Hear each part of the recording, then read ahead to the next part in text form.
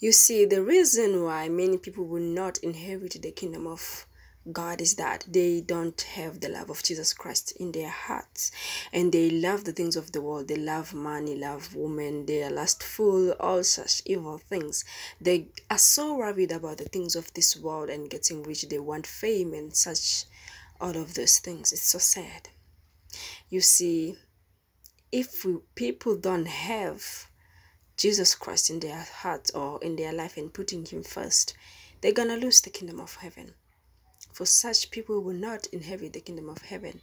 People who put money first other than God, people who are lustful, people who are so worried and busy with the things of this world rather than being busy with the things of God, will not inherit the kingdom of God at all. You see, if we want to enter the kingdom of God, where Jesus Christ is Lord and King, seated at the right hand of God, we have to put on holiness and not feed the desires of the flesh.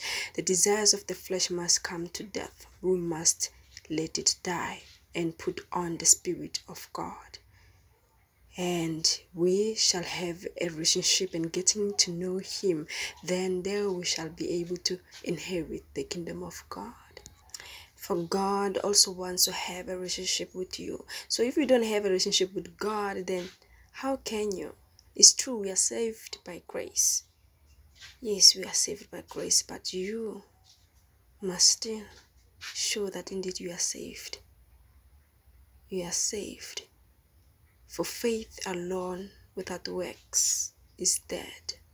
So be careful, my dear brothers and sisters. Be careful. God bless you all.